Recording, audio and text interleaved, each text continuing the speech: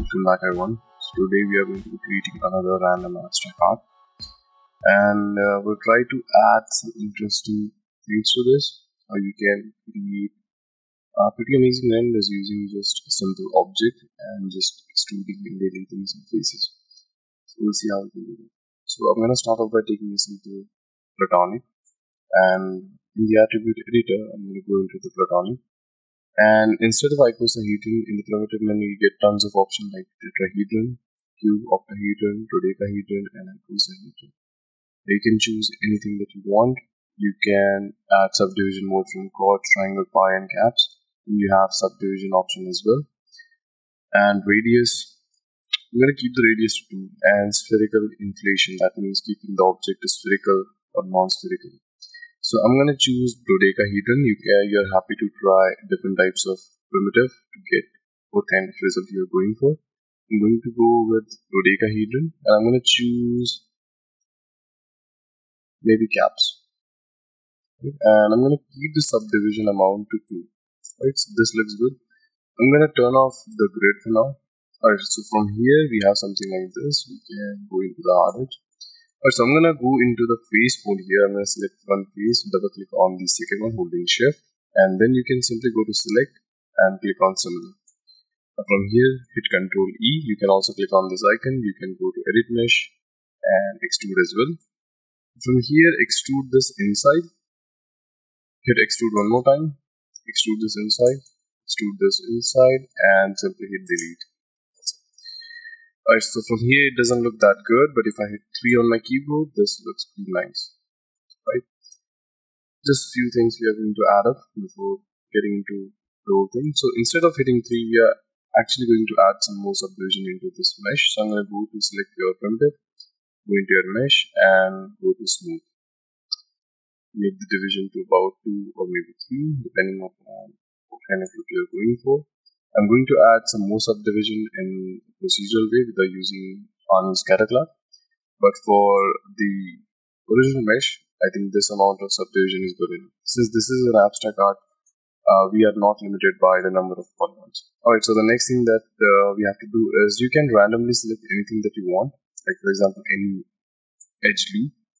So I'm going to do is I'm going to select this one, which is kind of intersecting around the edges of all corners, and this way I'll have something like this. So I'm going to select this, and again you can go to similar, but if the similar doesn't work, then you can manually select it. Alright, so everything is selected. Now I'm going to hit Ctrl E, or you can click on this icon, extrude, and from here we can simply extrude this down.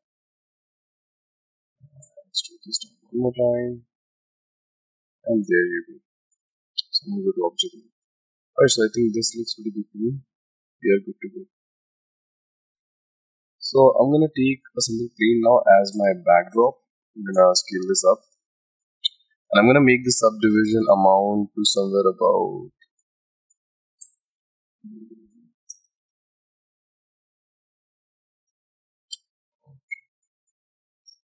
I'm not getting the subdivision here.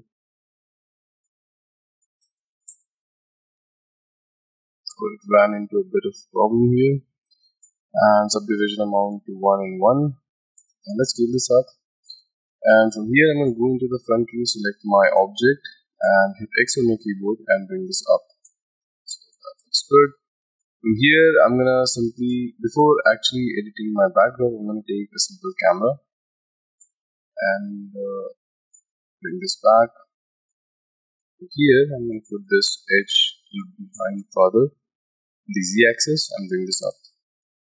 Select the edge, go to edit mesh, bevel, and increase the segment, reduce the fraction, and there you go. So we have a nice backdrop now. This looks pretty good. Hit 3 on the keyboard to make it smooth, and let's get into our camera. So I'm going to select my camera by clicking on this icon, and I'm going to increase the transfer white 1, and I think maybe yes. So I'm going to add some rotation on the x-axis. Let's zoom in a bit. One more thing I've done is I've taken a preset of 1k square, just so it's a square resolution. So make sure you do that. And I'm gonna quickly bring this forward towards the camera just so it fills the whole area. From here I can just select my camera again and go and create a nice move for this. I'm gonna make this like maybe 1.5. Alright, this looks good, and simply lock my camera. Alright, so from here we are going to get into the shading. I'm gonna select this, right click, new material. I'll call this material simple BG. So I'm gonna select this. And let's make it a pretty rough material. I'm gonna hit 0.6 and I'm gonna make the diffuse roughness to 1, and let's make the color to pretty black. Select your primitive, add new material, and you can name this whatever you want. Go to hypershade. Here select your material, go to graph editor, and from here instead of using this I'm gonna go into my search and search for mix shader. Delete the output surface, attach this to the surface shader, and since this is our A, I'm going to attach this to the shader 2, and let's take a gold preset for this. Okay, this looks good. Let's take another standard surface, and there you go. Delete the output, attach the output to the shader 1, and we can call this B, and we can take something else, or we can simply make this a pretty matte object. I'm going to make the roughness to about 0.6 again, and I'm going to add a bit more code into this, and let's make the roughness of that 0.3 as well. Alright, so this is a pretty matte object now, and white as well, and we can shrink this down by clicking on this button here. Alright, so there you go, we have A and B, and I'm going to take a simple curvature here to add some weathering around the edges. And let's open this up, attach this to the mix. And if you don't know about curvature, I highly suggest watching my earlier video regarding AI curvature. It's a pretty amazing mode that creates edge weathering and some amazing details. So I highly suggest watching that before getting into the curvature. Moving on, I'm going to make the samples to 8, and the radius will be 100, spread to maybe 0.9, and multiply to somewhere about 5. I think this looks good, and you can see the overall details here. You can reduce the spread if you want a much thinner lines. I'm going to keep it to 0.9, and let's close this now, and let's turn on our IPR, and now we have something like this. So I'm gonna get into my HDR quickly, and one more thing to keep in mind, I'm using one of my own HDR. It's from the pack that I've been developing for 3 months. It's called HDR Studio Essential Light Kit, and it will be released pretty soon, so I'm using one of the HDR from that pack. You can find tons of free HDRs on Google as well if you want. Alright, so this looks very good to me. What I'm gonna do is, just to add a bit more cinematic look to this render, I'm gonna take another sphere, and let's go to the front view with X on your keyboard and bring this in the middle. Let's hit 3 to make it smooth and apply a new material. Go to shader, start surface, and let's take a simple preset glass. Alright, so if you have more time playing around with the materials, make sure you turn the opaque off if you're using anything regarding glass. And now we have a nice reflection going on around here. This looks pretty amazing. In case you don't have any access to HDR, or if you don't want to use any HDR, what you can do is make this. So I have no lighting at all. What else you can do is you can go into the rendering, take a direction light, scale this up and rotate this. So there you go, now you have the amazing light as well, and you can use a couple of these lights. You can hit Control D, duplicate this and rotate this in another angle. And make sure you're not using shadow for this one, and actually go into the Arnold.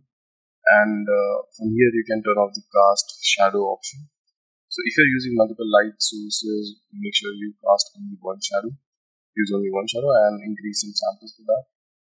Apart from this, if you do want to use this, you can also go for Arnold's area light, and bring this up here, hit G on the keyboard and rotate this to 50 degrees, I think it's 90 degrees, and then we can simply scale this up.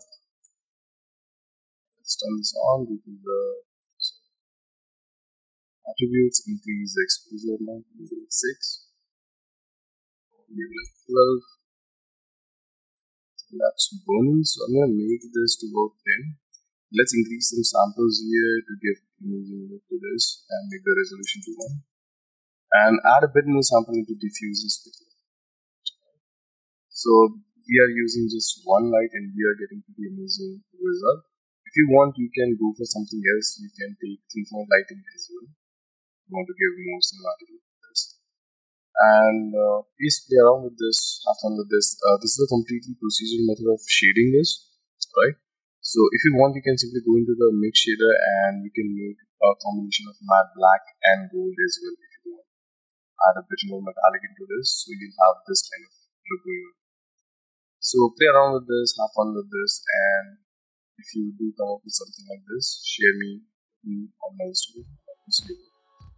And that's it for today. I'll see you in the next video.